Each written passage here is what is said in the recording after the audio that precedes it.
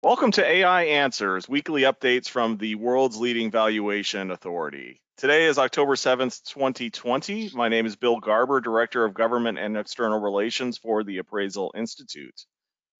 Today we are discussing the Appraisal of Real Estate, 15th edition, which was just updated and released by the Appraisal Institute. The Appraisal of Real Estate is the world's most recognized and authoritative text on real estate valuation. It is central to the body of knowledge that is curated by the Appraisal Institute on behalf of the appraisal profession.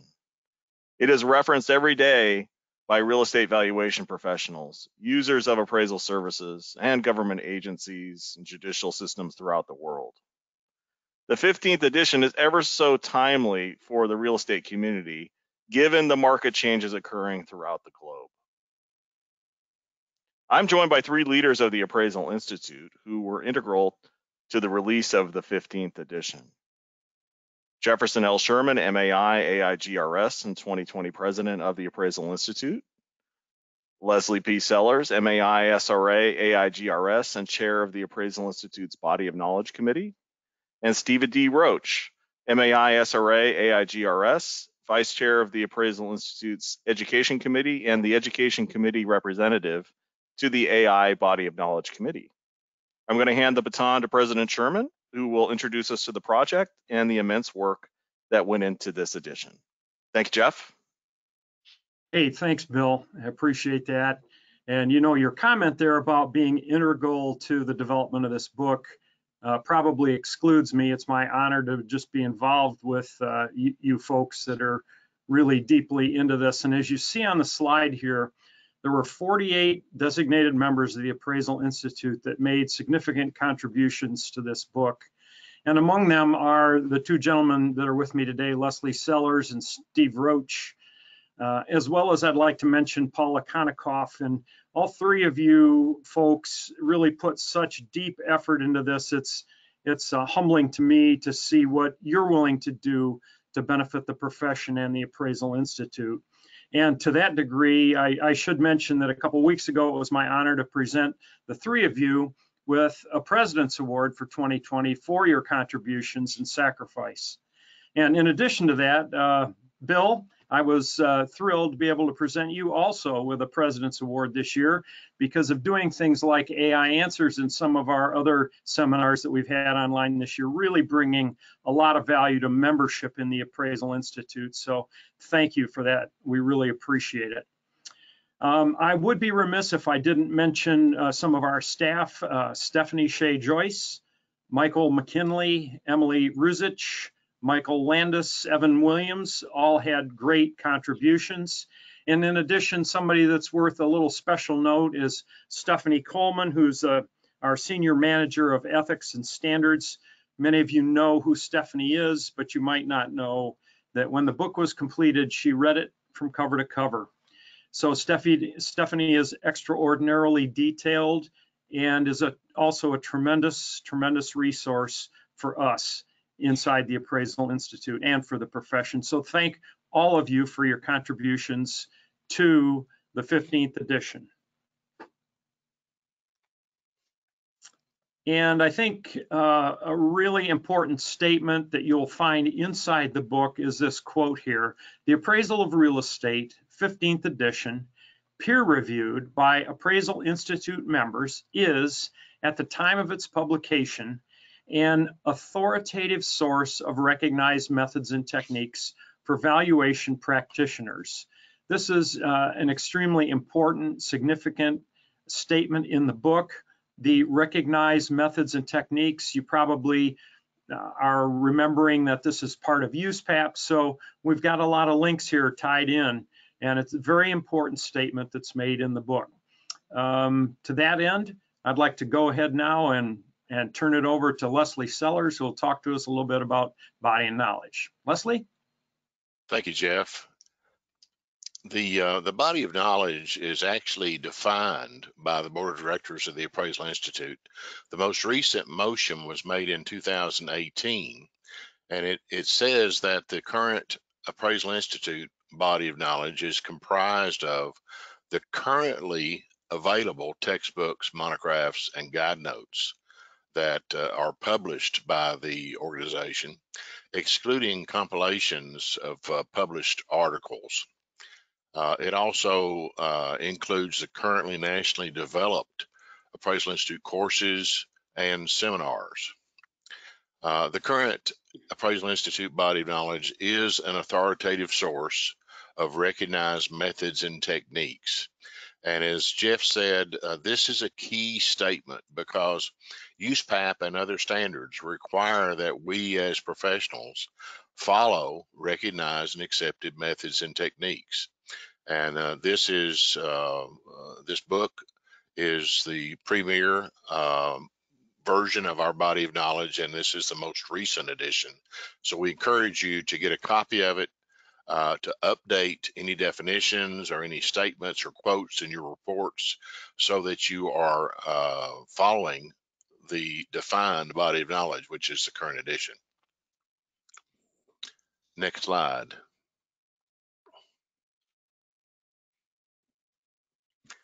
The key thing that we want to make sure that everybody really understands is that this book, the 15th edition, doesn't change the body of knowledge. Most of the changes were to do with clarification. The process included a complete detailed review. This book was reviewed extensively compared to past, and we found some inconsistencies in wording, some deficiencies in wording that were needed, and we worked together with all 48 people, as well as Stephanie Coleman, to make sure that the wording that we provided was clear for the practitioner or the user of the book. Leslie, that's an excellent point. One point that I'd like to make is how the body of knowledge of the Appraisal Institute is actually developed. And based on the board's motion, as you pointed out, the body of knowledge includes not only our currently available books, but our courses and seminars. And so what ends up happening is we evolve the body of knowledge. We continue to explain and develop the body of knowledge, for example, as we might develop a course. But then it becomes appropriate to harmonize that in with our textbook and to bring those materials back into our textbook to make sure that we're being fully consistent with our courses and seminars. So that's a great point. And to add to that, there's 3 areas that are complete major changes for this book, and they are chapters that were pretty well rewritten, and they are evidence of the exact situation that Steve is talking about, where we already had another publication, we had courses out, and then we harmonized those courses or those publications with the newest edition of the Appraisal of Real Estate. Hey, Exactly. Leslie, could I add a comment in here? Sure. So I'd like, I think everybody listening knows the value of this book. They know how they use it in their practice and why it's important to them, why our body of knowledge is important. But there's another kind of an unseen reason why the body of knowledge is so important to the Appraisal Institute, because it gives us standing. Because we're the recognized leader in education and the curator of the body of knowledge, people come to us, government agencies, congressmen, senators, Bill can attest to this. This puts us up front, and it gives us the ability to represent you, our members, our candidates, our affiliates in the right way. And so the body of knowledge is really a huge thing for the valuation profession and especially for the Institute. Thanks. And not only in the U.S., but internationally. Many members don't realize that this book is regularly translated into 11 different languages, and it's used in master's degrees programs all across the world. Part of those programs are credentialed by the Appraisal Institute. So if you graduate from that master's degree program, you have either all or part of your MAI education completed. So that's another good point to make about the book. I would agree completely. And I think, frankly, I think the way we've approached it is this is a contribution to the public trust element of the profession. I mean, if that's a critical piece of what we do as professionals is support the public trust, I think curating the body of knowledge is a huge step in that direction.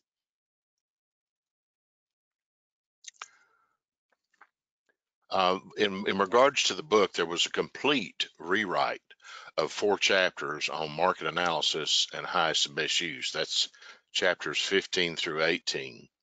And it doesn't change the way that we teach in our courses, and it doesn't change what we teach through our market analysis and highest and best use book, which is now in its 2nd edition. If you recall, many members might not understand or remember this, but in 1988 or 89, the federal regulators came to the Appraisal Institute and said, we need some help.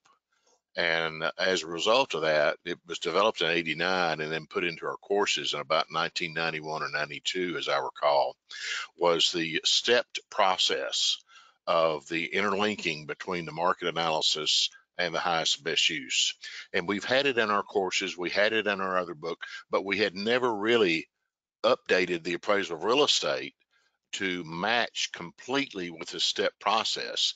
And for those of you out there that are of a similar age to me, the way that I was taught in college when I majored in real estate and in some of the earlier courses when I took it through the professional societies at that time, you know, we started with a top down. We started with a regional population and income and all this sort of stuff. And we'd move down, and eventually end up at the subject property. But the stepped process goes the exact opposite. It starts with the subject property and moves out. And how does the market relate specifically to this property? So we matched the stepped process from our courses and our other publications, and we body of knowledge committee discussed it, and we decided to go completely with it, not to have an interim step. And I think it's a proper thing that we did. I agree with it. And we defined the link and the path from the property productivity analysis, which is the subject property and what the productivity of it is. And we link it to the highest and best use with the market analysis.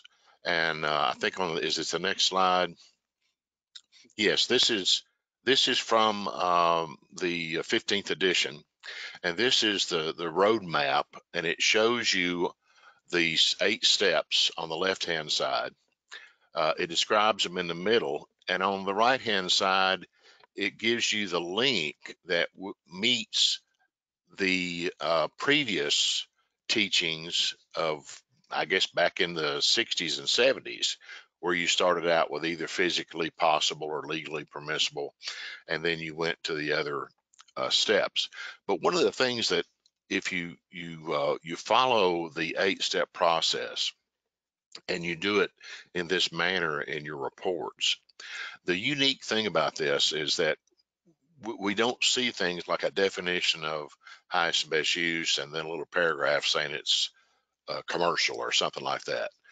We are real estate economists to some degree, and demand and supply and delineating the market in which that property operates are critical elements that are included in the step process, and it helps the reader as well as the professional doing the analysis to really do a proper analysis of how this property fits into the market it should sit in and what kind of attributes or detriments it has, and those should all be considered.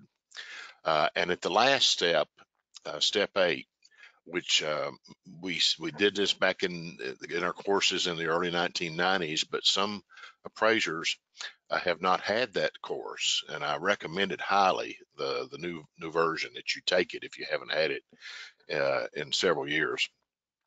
We don't actually say just the use, but you're required to cover the timing and the market participants, and there's a reason for that. Those are critical elements of your conclusions for the highest and best use, because it makes a decision for you, recognizing what approaches may be the most appropriate One of the things I discuss when I'm teaching is back when we had the credit crisis 10, 12 years ago, we saw a lot of appraisals that said for future development. Well, if development 15 years in the future after the current supply is finished with, it may be that the current use is for some other use. And so that's one of the reasons that timing is so critical. And we don't see appraisers addressing that. And you need to understand that that's a requirement. Analysis of the highest and best use is a requirement of USPAP and other standards. So this step process this chart is directly copied from the book, and I encourage you to take that course if you've not had it yet. It's very interesting. I think the really, sorry, Jeff, I was going to say, I think the really exciting thing about the rewrite here is that the text really does a great job of following this graphic of starting where Leslie said at the property level, at understanding the productivity of that property in the context of its market, working your way down through the market analysis, the marketability analysis, studying the market, and then using that to lead to the critical conclusions of highest and best use and the three elements that Leslie described a few minutes ago. Sorry, Jeff, you had a comment? No, that's okay. I was just going to get a little more specific and ask Leslie maybe, or Steve, you guys to comment on in that step 8 where we're looking at users of space. So how does step 8 intertwine with, let's take the two different types of users, an owner occupied or an investment property. So how does this intertwine with that? Well, it's really not about whether the property is currently owner occupied. It's about what the highest and best use is. And so you may have a property that is based on your supply and demand analysis and your delineation of the market it sits in, and your definition of who is the market participant, who's the likely buyer. Those are the things that determine such things as what you're speaking of. And if the timing is now, and the most likely buyer would be an owner user market if you had a market that was near equilibrium. But if the property is best suited as an investment property, then the timing might still be now, but most of the likely users or most likely buyers would be different and have different considerations, and they would be looking at the lease up cost and the risk related to that.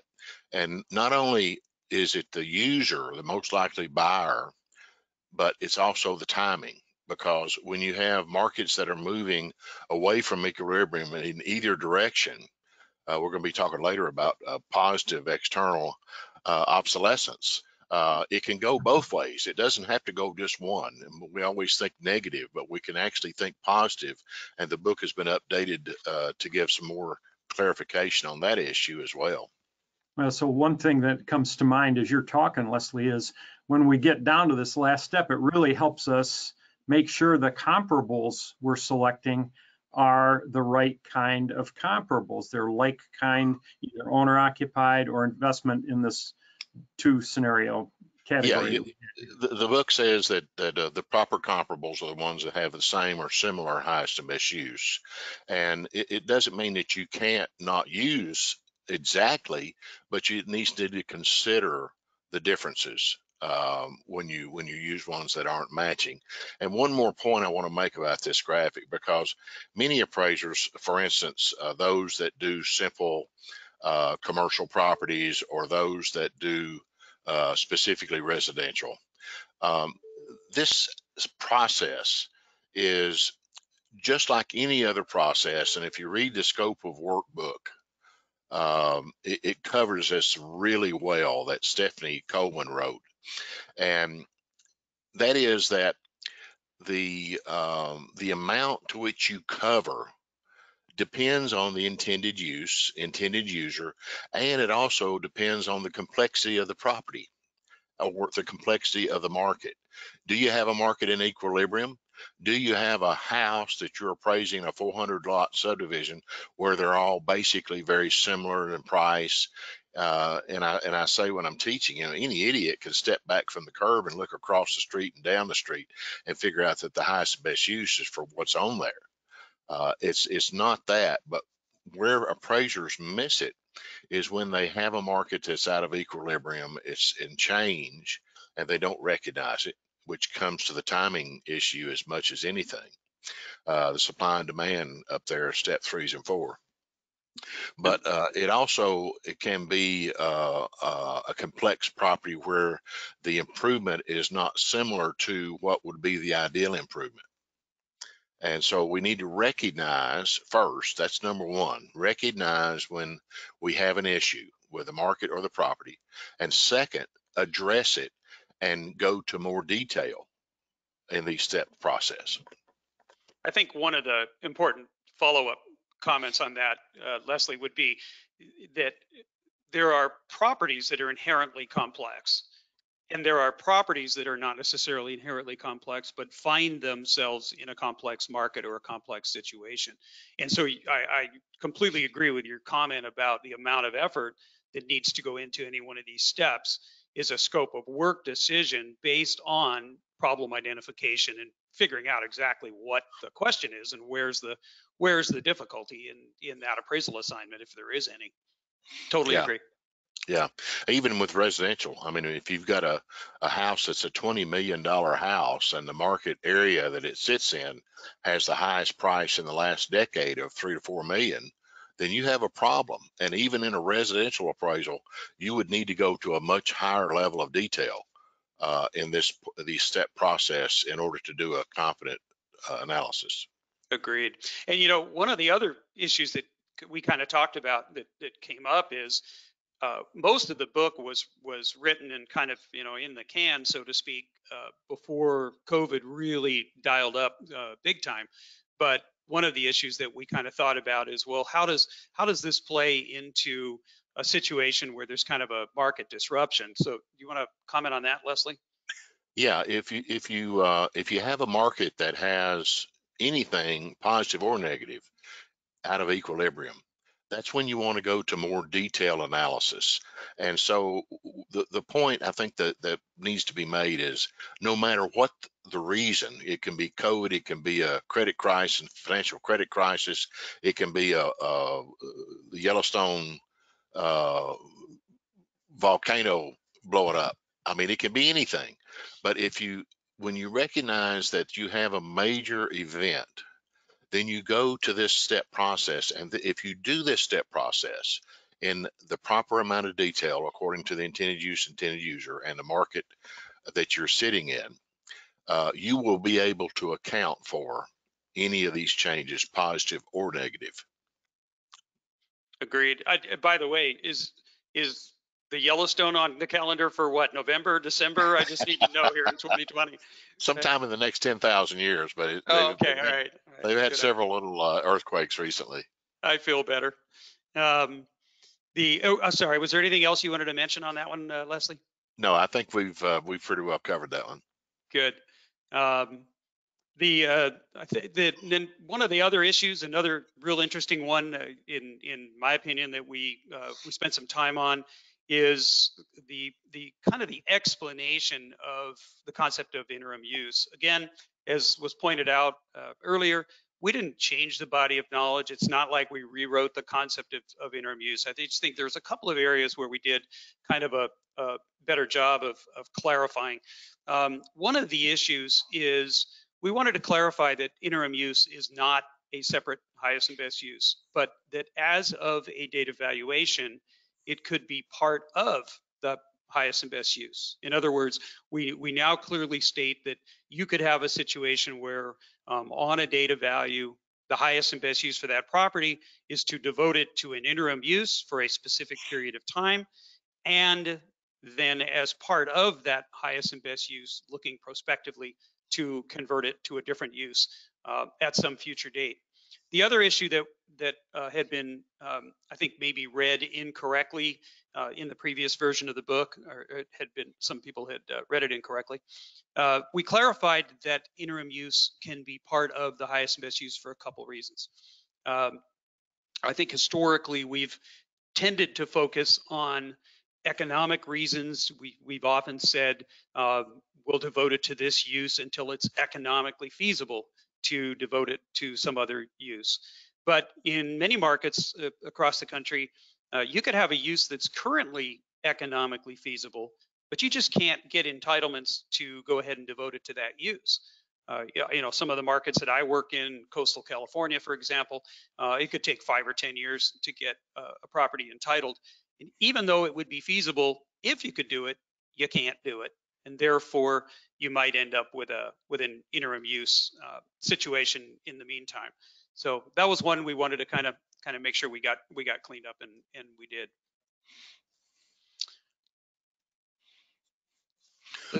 Leslie, you want to talk about this one? Yeah, this is an edition in the 15th edition, and actually it's a very proud edition. We spent some time with this example and tried to give the level of detail for the residential appraiser out there to clearly understand a good residential example for the sales comparison approach. We have the one page shown, but this example goes on for 3 or 4 pages with grids of both quantitative and qualitative analysis.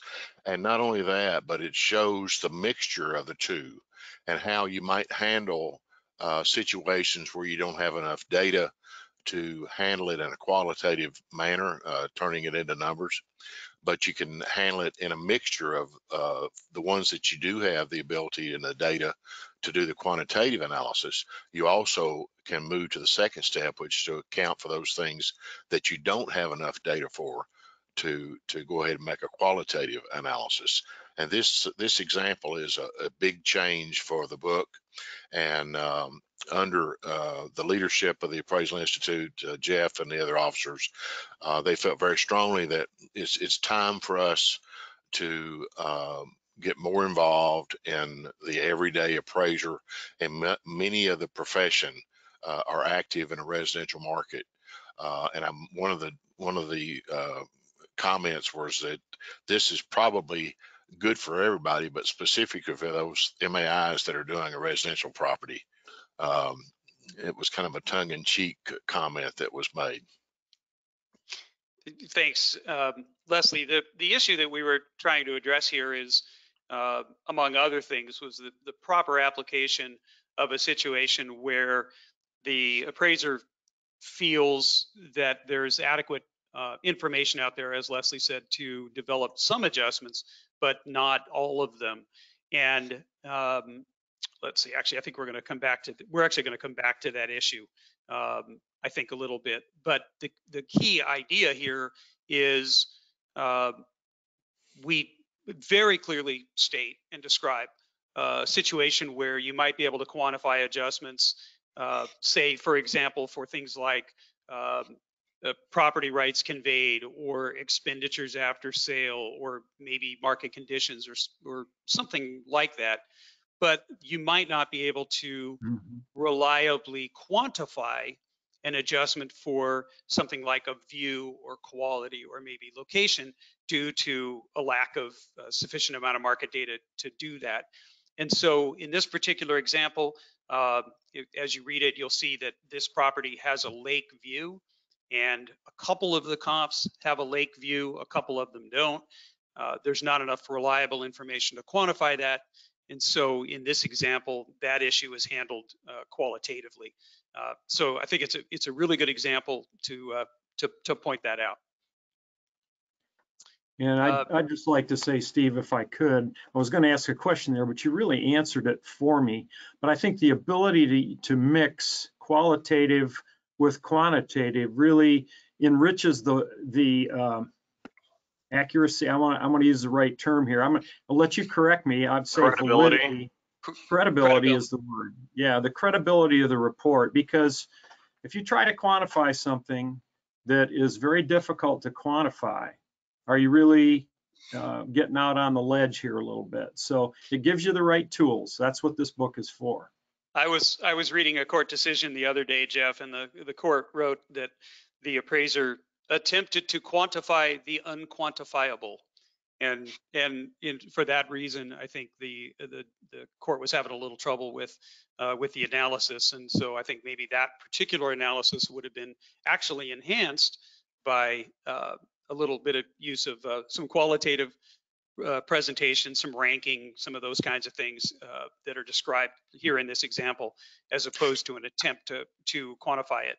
I think that's a great point.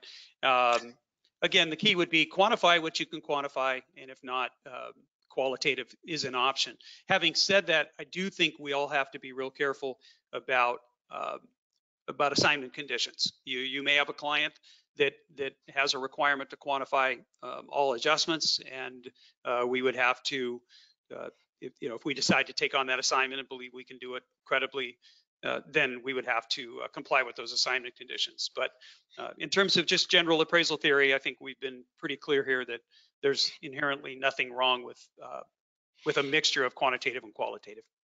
Yeah, one more point before we move on from this slide is this example, although it is residential, it would apply to any analysis, commercial as well, in this regard. And that is that appraisers need to understand that adjustments can be made throughout the report.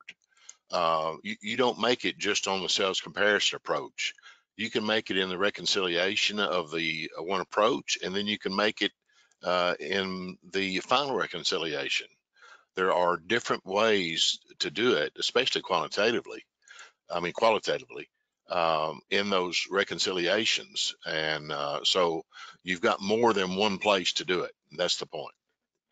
And that's a great point, and I think that's something that's commonly done not only in the commercial world, but also very commonly done in the residential world, where appraisers look at a particular issue and there's just not enough data to quantify an impact, and that's something that's discussed and presented and considered in the reconciliation. That's a great point, Leslie.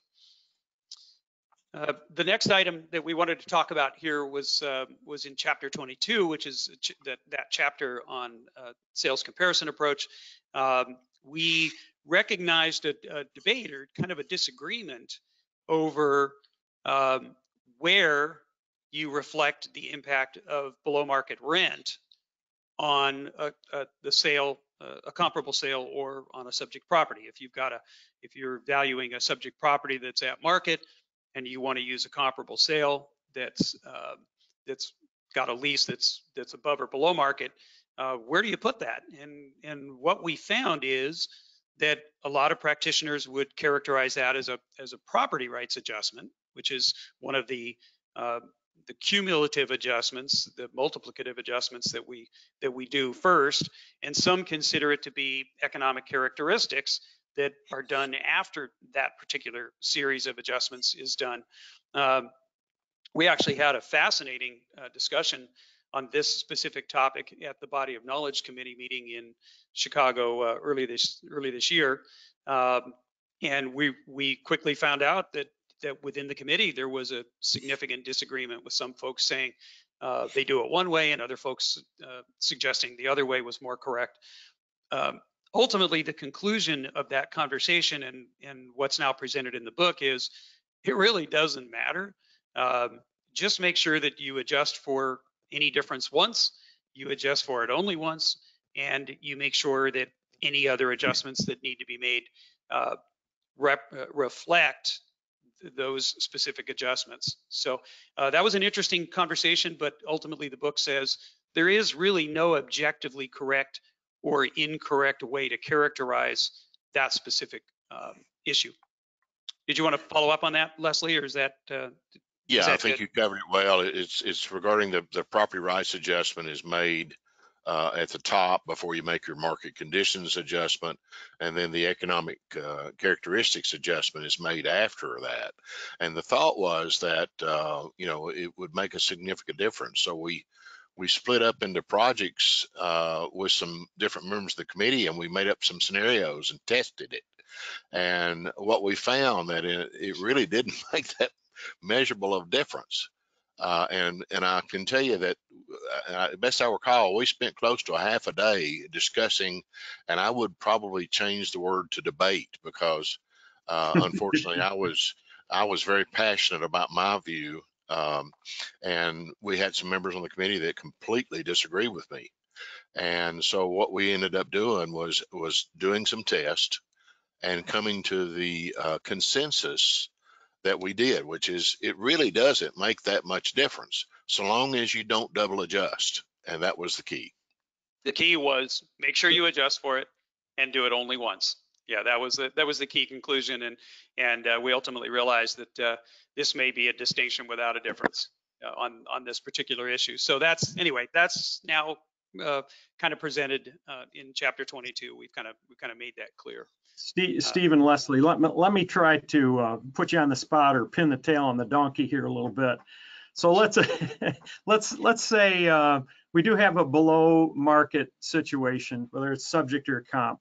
But let me make it a little more complex. So let's say it's a credit tenancy, and let's say there's an issue relative to the length of the lease that's involved that could potentially, so you've got three things involved. You get the rate appears to be below market, you got a credit influence, and you've also got the length of the lease. So where do we put those adjustments in this new body of knowledge information that you're talking to me about today?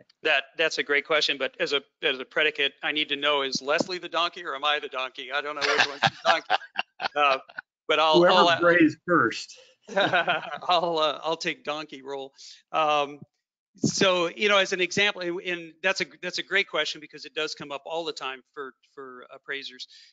Let's do an example. Let's say for discussion that I'm working in a market and I'm appraising a pharmacy building, and it's the only one in the market area that's leased by a national credit tenant.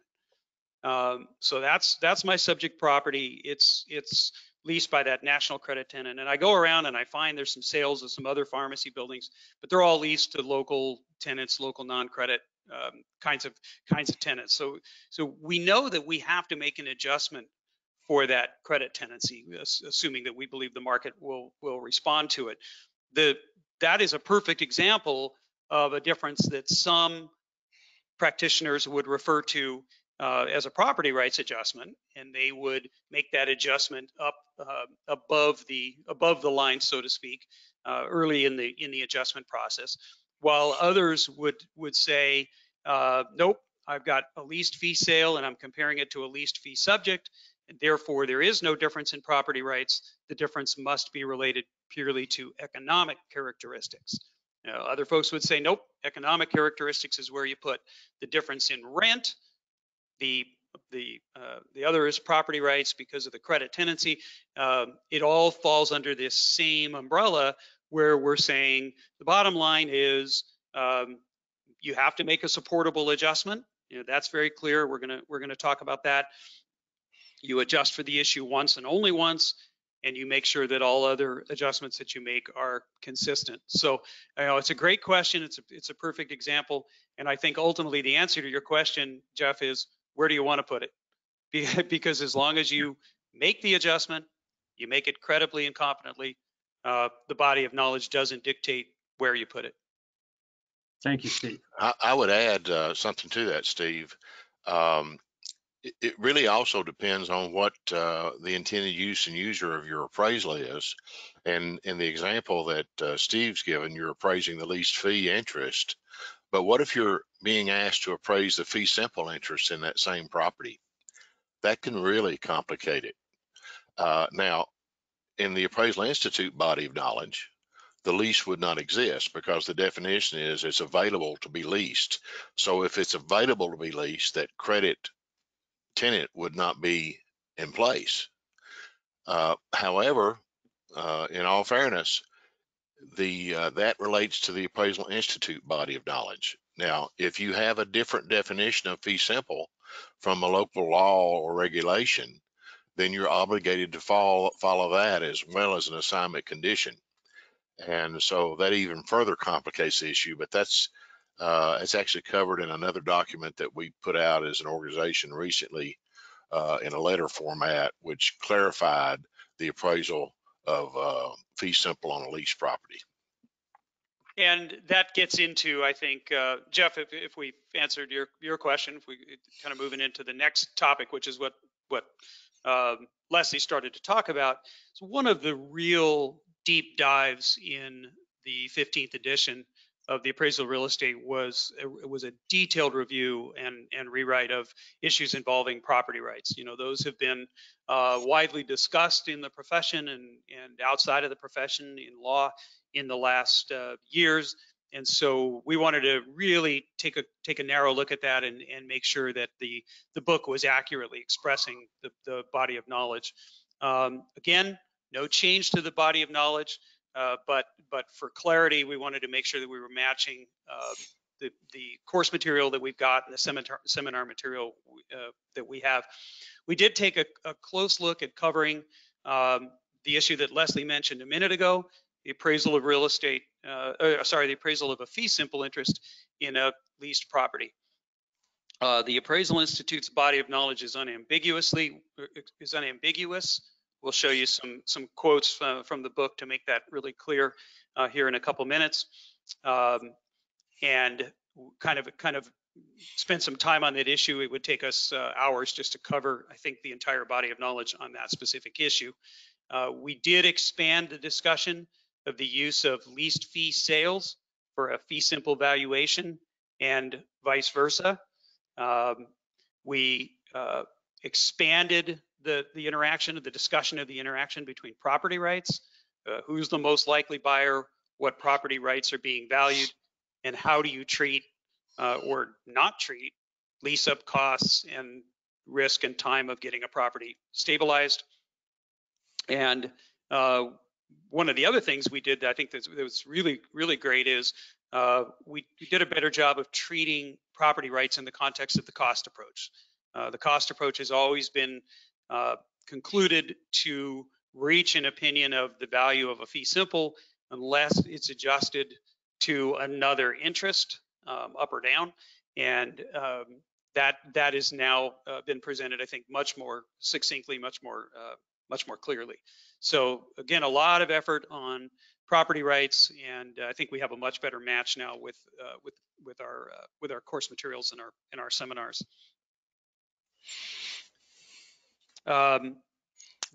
Just a real quick comment on bullet point number 1 here, the one about the sub bullet point number 1 about number 2 about leased fee comps for a fee simple. I want to read one quote out of the book because I think it's pretty powerful. This is not new, by the way. It's been there before. And it says, if the sale of a leased property, i.e. the leased fee, is to be used as a comparable sale in the valuation of another interest in real property, the comparable sale can only be used if reasonable and supportable market adjustments for the differences in real property rights can be made. What that clearly says is you can't go mixing leased fee and fee simple unless you can make a reasonable and supportable market adjustment for that difference. So I think that's a super important part that the discussion's been expanded and clarified. Here's a couple of quotes regarding property rights that are straight out of the book. Some of these are not new. Some of them are new, but I think they're real important. When the fee simple interest is valued, the presumption is that the property is available to be leased at market rates. That's a continuing statement. That was in the 14th edition. It's been in past editions. Very, very important. Another thing that we really spent some time on is the interaction between leased fee, leasehold, and fee simple. And this paragraph sums it up. I won't read the whole thing, but the bottom line is you cannot assume that the sum of the parts equals the whole. The value of a leasehold plus the value of a leased fee could easily be more or less than the value of a fee simple of all of the bundle of rights, and that's an issue that we've expanded on in the 15th edition.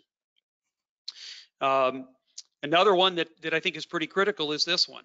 A lease never increases the market value of real property rights to the fee simple. Any potential value increment in excess of a fee simple estate is attributable to the particular lease contract, and even though the rights may legally run with the land, they constitute contract rather than real property rights. Jeff, I think this gets back to the question you asked about you got a credit tenant in a market that's characterized mostly by local tenancies. The question that appraisers run into a lot is, how do I characterize that incremental value? We discussed a few minutes ago the fact that the adjustment needs to be made. What we didn't discuss was what is that adjustment? What is the property right that you're actually adjusting for? And this paragraph addresses that to some extent. So, just a quick comment. It's been decades before or since our profession went to this second bullet point theory, and that is that the whole bundle of rights represents the fee simple. But when you separate into two partial interests by the use of a contract called a lease, you actually create and split that fee simple into two partial interests. One is the leasehold, which is the tenant, and the lease fee, which is the landlord. Now, in some cases, when you have the property leased at above market, the partial interest of the lease fee can be worth more than the value of the fee simple, because the fee simple is to assume, as it says in the first bullet point, market rates. But if you have it at least above market rates, then the partial interest can be worth more. It's got less than the bundle of rights, but the value is more. And that's where you get into some pretty hairy situations as an analyst. And if you look at especially the development of the commercial real estate market in the triple net lease market, where the full faith and credit of the company that is leasing the property is guaranteeing that lease, it can really increase the amount that they can obtain. And those people are looking at the view of that real estate as, rather than a piece of real estate worth X, it's looking at it as a source, a place from which they conduct their business. And it's a whole different way of looking at it. Sorry, Leslie. I think an important follow-on to that is you mentioned that the leased fee interest can be worth more than the fee simple if you've got above market rent. But I think it's also just as critical in understanding, but less intuitive, that the leased fee can be worth more than the fee simple, even if the rent is below market.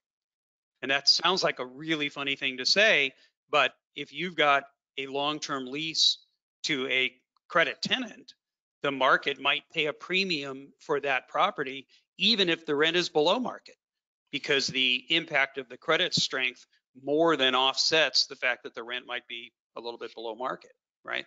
So, very good point.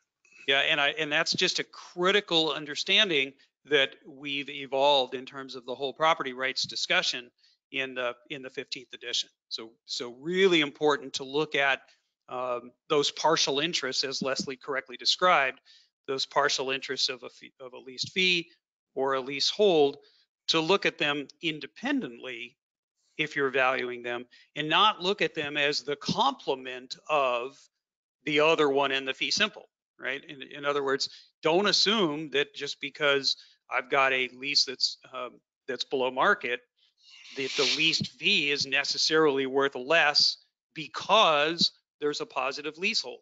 That's not how the real estate markets work necessarily. And I think the book has done a really good job of kind of expanding on that thought that has been part of the body of knowledge for a long time, as you said. Good point. Leslie, you want to talk about the entrepreneurial incentive? One of the things that we've noticed in the use of practitioners in their cost approach is the 14th edition had some wording in there that wasn't apparently clear enough. And Nelson Bowles' book, In Defense of the Cost Approach, he wrote for the Appraisal Institute before he passed on. If you knew Nelson, you knew he was a very straightforward individual, and he said what he meant, and he said it in few words. God bless his soul, but he blatantly covered it clearly. And one of the things that we looked at was, let's match the appraisal of real estate with the thoughts that he had in his book, which is also part of our body of knowledge. And the way that Nelson put it is, the entrepreneurial incentive is as much of the cost of the construction of a building as the sticks and bricks and dirt are. And so we went through the text and clarified some wording. We added some things for clarification in a few places, and then we came back and we clarified it, because what we're seeing, especially in property tax cases, where the appraiser is saying, well, this is an owner occupied building, so there's no entrepreneurial incentive to be included. So then they turn around and depreciate. Well, if you depreciate a lower number, then you're going to come up with an even lower number than what you otherwise would. But in recognition of what they may have been meaning when they said that, was that they built the wrong property on wrong building on the property, or that the market is the wrong market for that property. So in recognition of that, we added the clarification in there that yes, the entrepreneurial incentive is the first thing to go away as a part of depreciation if the market or the property has been built in the wrong place or in the wrong manner. If it doesn't match what the market and the legal demands are, which is called the ideal improvement, then you definitely are going to be losing that first as a part of your depreciation. So we tried to bring it to clarity, and I think we did a really good job of that. I agree. Couple of other things in the cost approach. In the depreciation world, we clarified some subtleties regarding the concepts of useful life and total economic life. We added some clarification on functional obsolescence. Again, Leslie mentioned the book In Defense of the Cost Approach, great book, also fun to read, which is funny to say about a cost approach book, but it truly is. And then another issue that we clarified is the possibility of the impact of positive external influences on the depreciation estimate. It's always been understood that depreciation actually can go the other direction. It's always been understood that positive externalities can actually increase the contributory value of improvements more than their cost of replacement, which sounds pretty funny and sounds contrary to our basic understanding of the concept of depreciation.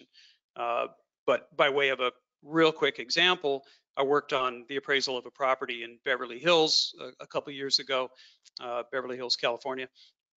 And it was very clear from sales information that the value of that property significantly exceeded the value of the land plus the value of the replacement cost new. And the reason was externalities. The reason was it would take a very long time and it'd be very expensive to be able to get the entitlements to build the building, and those external influences actually offset any other forms of depreciation that were in place. And so that issue of positive external influences and how it interacts with depreciation has been presented a little more clearly in the book. Sorry, my apologies. Chapter 34 on review, that was updated to better match our review theory courses. Frankly, if you haven't taken our residential review theory and review theory general courses, I would strongly recommend you taking them. I think they're outstanding. And we clarified that if you express an opinion about any part of the work of another appraiser, that's a review. So those were some relatively minor adjustments, I think, to Chapter 34.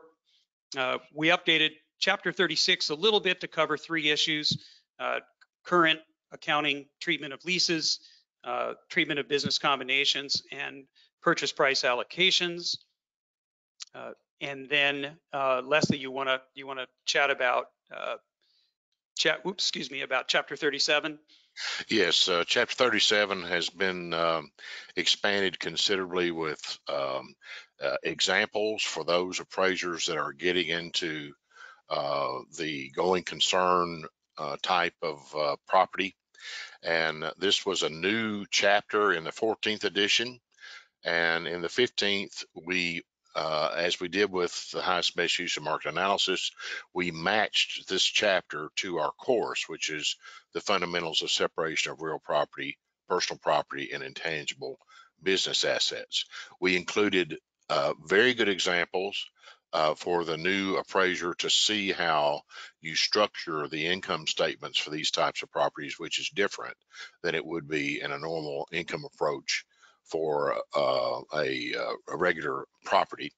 And it also goes through in a certain manner similar to the course.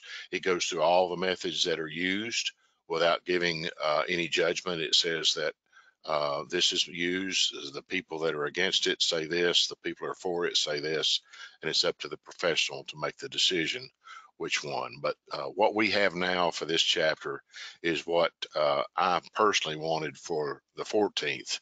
But the 14th was a good introduction, and now we've taken it to the next level. I think the key matches our body of knowledge. Sorry, Leslie. I think the key idea here is the idea of problem identification. What is it that you're being asked to value? Are you being asked to value the total assets of a business? Are you being asked to value the real estate component of a property that commonly sells with non-realty assets such as personal property or intangible business assets? And the chapter, I think, does a really good job of kind of getting into that. There's a couple of new graphics in the chapter, I think, that highlight kind of the presentation a little bit. One of them on the left characterizes the types of assets that we might see between real, personal, and financial assets, noting that personal property can be either tangible, like a piece of machinery, or intangible, like a contract. And then another way to look at it would be to characterize properties between tangible, intangible, and financial assets, with tangible being broken down between real and personal. So there's a number of different ways you can look at the issue, but this was one of the graphics that we presented to kind of explain the issue. And then this is another version of the same kind of a concept, expanded a little bit.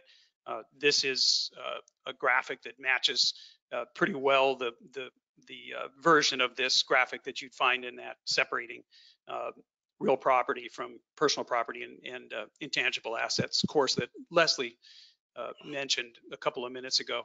Leslie, did you have any other comments on these graphics? No, I think in general this chapter is a good read, and I recommend it for those appraisers that are thinking about getting into that. If you are thinking about getting into it, I also recommend you take that course. It is a very interesting 2-day course. I would certainly agree with that, and I think that takes us here. Guys, thanks very much for all of your work this afternoon and in relation to the project. Real quick, the appraisal of real estate is not published on a calendar basis of any kind. I think the last one was published in 2013. Is that correct? So we will have this with us for the next several years as we digest all of the great information that's within it. The Appraisal of Real Estate 15th edition can be published by Appraisal Institute professionals off the Appraisal Institute website. It's $110 for Appraisal Institute professionals and $140 for non-members. It is available in hard copy and PDF version. President, go ahead. I'm sorry, I'm going to give a shout out. I got to do it. I'm going to give a shout out for the PDF version. Highly recommend folks to get the PDF. It's a searchable PDF. You want to look for keywords or key concepts, I must open that thing and search it five times a week or more. It's just a huge addition to the functionality of the book. So sorry for the interruption, but buy the PDF. Bill, I have a shameless advertisement to make. Not really, but so if you're involved in doing testimony, you're doing any kind of litigation work, think about buying a couple extra sets of these books and conveying those to your best attorney clients. It will really elevate you, and a great thing to do. They'll appreciate it. Like Steve says, the PDF is the way to go. You may give them both package because a lot of people like the hard book, but having the PDF that's searchable for attorneys is especially valuable. Any other concluding thoughts, guys? I agree. Thank you guys again. I can't thank you enough for all your work, and the whole committee on both sides, Education BOK, the 48 people, the staff again. What a tremendous job. Thank you so much. Thanks for the opportunity to join you guys today. I appreciate it. Yeah, and thanks to all of our listeners for joining us on AI Answers. We will see you next week. Have a nice day.